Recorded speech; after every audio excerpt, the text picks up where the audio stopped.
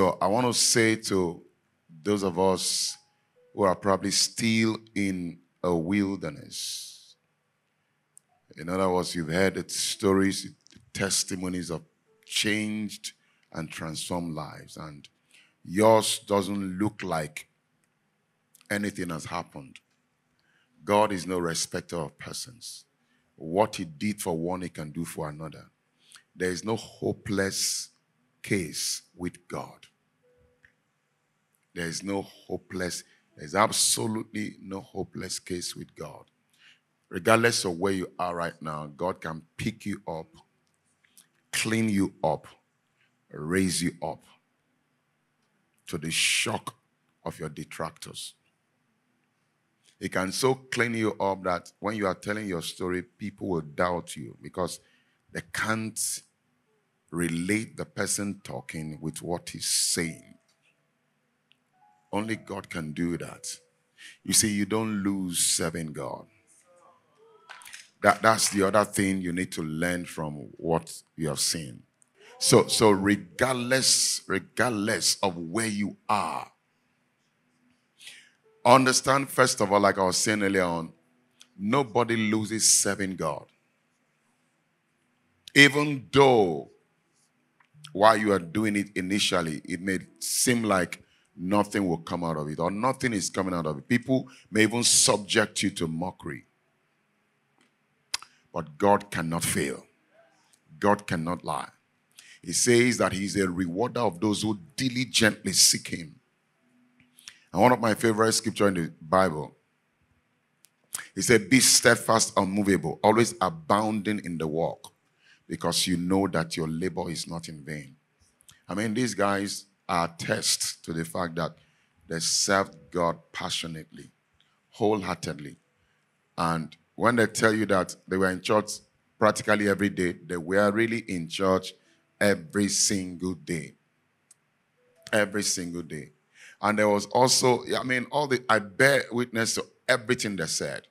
The love factor. There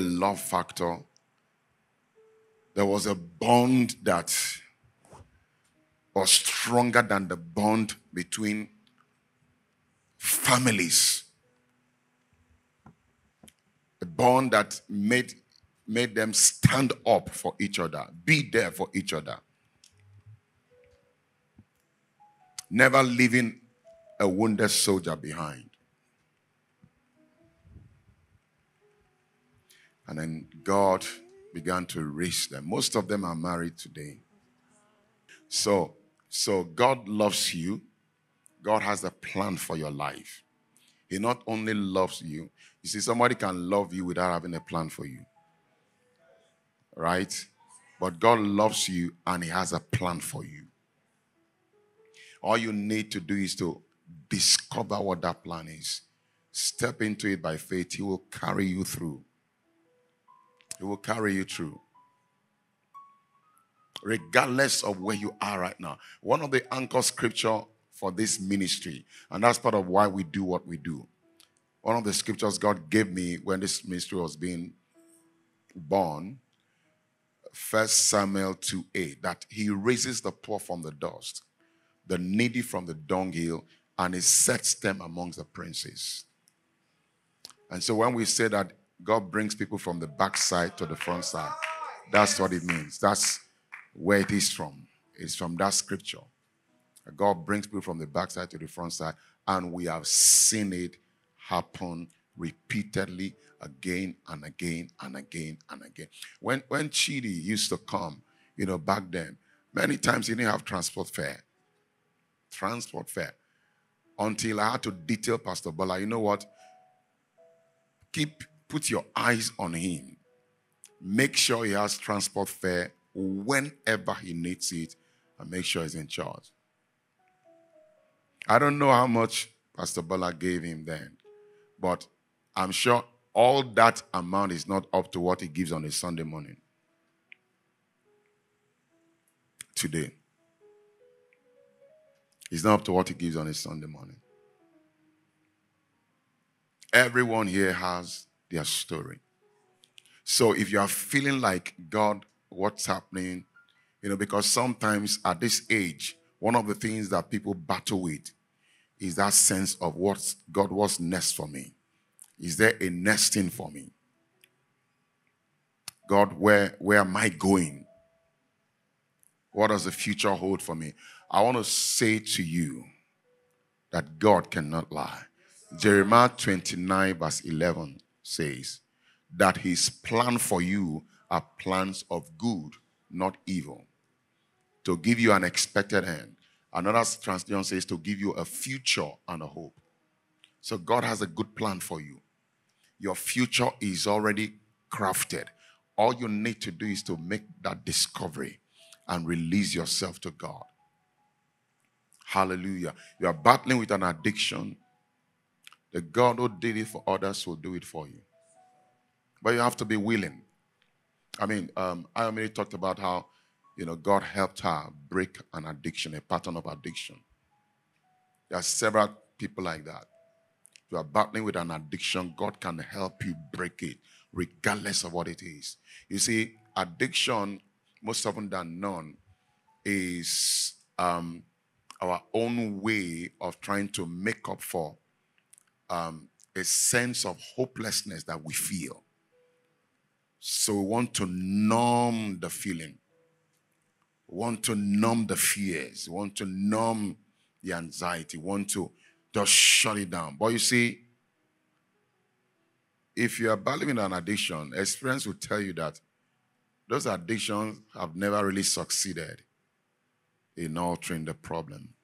Only Jesus can fix it. Only Jesus can fix it.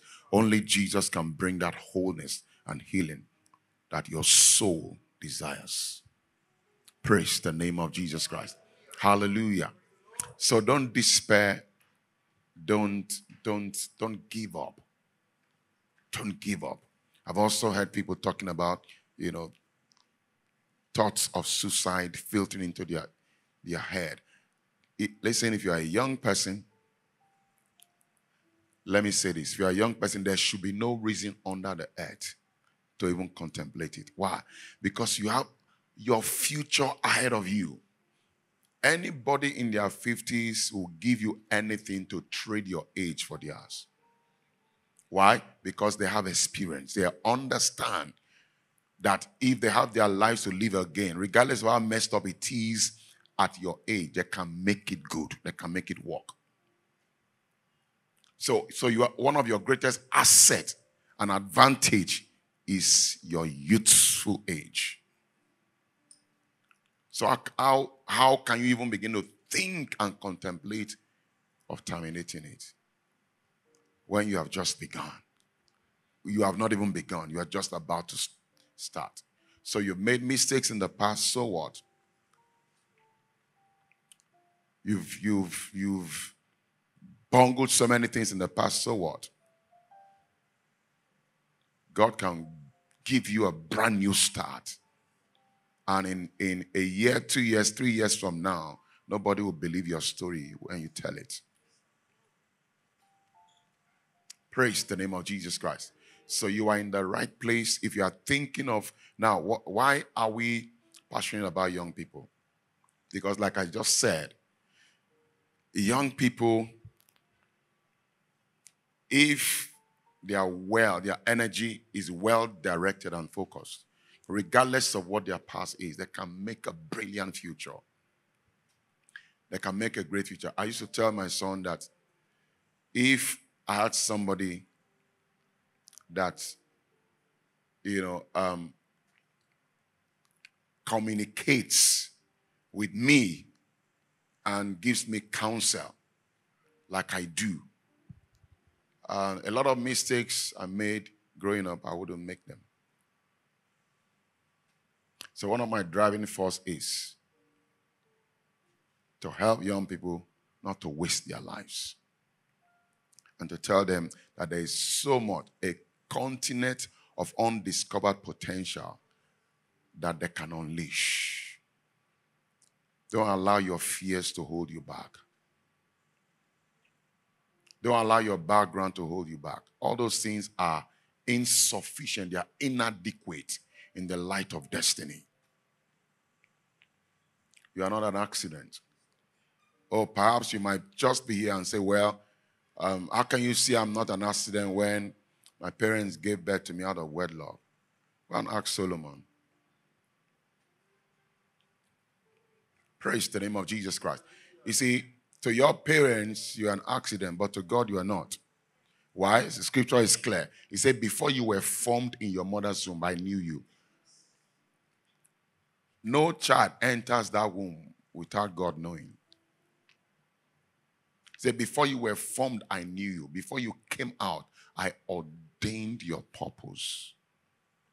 So God has your life planned out, figured out, and it's a brilliant one. And one of the things that will aid your manifesting destiny is to be in the right circle, to be in the right place. You see, the power of association, a place where you get inspired, you hear stories, you get challenged, even if you are lagging behind because of the stories or the obvious lives of people you are seeing. You are inspired. You don't want to stay back. That's big advantage. You see, the company you keep can determine your outcome in life, can determine your future, your destiny. So if you find yourself in this kind of environment, it is because God has a big plan for you. This is where your dreams can be nurtured. A lot of dreams are being nurtured here. You heard Mario Slim testify. I still remember that fateful day after the first discovery for you. The following Sunday, he walked up to me and said, sir, I love these people singing. I love the way they sang so professionally. Is it ever possible that I can sing like them? And I said, why not? I took him and handed him over to the music director. And of course, the rest is history. He eventually became so good that he became a music director. And today, through music, he has traveled across nations. So dreams are nurtured here. Lives are inspired. Talents are honed. Skills are honed right in this place. So if you think that you were born to be a mediocre, just hang around here long enough. Very soon you discover otherwise. Praise the name of Jesus Christ. So I want to challenge you. Don't just, if you've been coming here, don't be satisfied being a benchwarmer anymore. All these people testified. None of them was a benchwarmer. They were actively involved in serving God, wholeheartedly devoted. While their friends were busy mocking them, they were committed. Today, they have become lights in those circles. So give yourself wholly to God. This is the time you have. Like I tell them, you see, when you get married, the dynamics change. Completely. I mean, as a single person, as a youth, you can stay in church after service for the next 6 hours. But if you are married, you dare not try it. You dare not try it. Honey, where are you? I'm coming. You have told me you have come in up to 4 times now. Don't let me come to that church and meet you. The dynamics change, especially if your spouse is not in the same local assembly with you. So now that you are young, pour yourself to God. Give yourself to God. So that sometime, you also have a story to tell. The future. We are the future. We got the power. We are. Hey there. Ever thought of a community where you can grow spiritually while networking with like minds and having fun? Welcome to the Rift community. Blam, blam, blam, blam, blam. In the Wave community, we are diverse groups of energetic and vibrant youth. We come together to fellowship, we make lasting memories, we worship God in truth and with all devotion. Ecclesiastes 12 verse 1. Remember thy creator in the days of your youth when you still have energy. So yeah, in the community, we pray, we slay, we get swag, and we get altar. Do you need guidance? We've got you covered. At the Rave community, we mentor one another, grow spiritually and mentally through God's word from our father, Reverend Lawrence Onochie. There's no discrimination here. We fear nothing because we are Ravites. We support and love each other through thick and thin. One thing about the Rave community is that we're a big family, but we also have smaller groups called Rave tribes. These tribes help us to get closer to people who are similar to us, so we have friends nearby. We stick together and support each other through everything, no matter where we come from. It's all about accepting each other and learning together. Ready to experience all this? Join us. Attend a super packed service and participate in building a vibrant community with us. Your heavenly race starts here. Join the Rave community today and discover a home where we fellowship with God with other vibrant youths. Guys, you know what time it is. 1 p.m. every Sunday. See you there. The Rave community. The Rave community. We fear nothing. I can see the future. We are the future. We got the power. We are.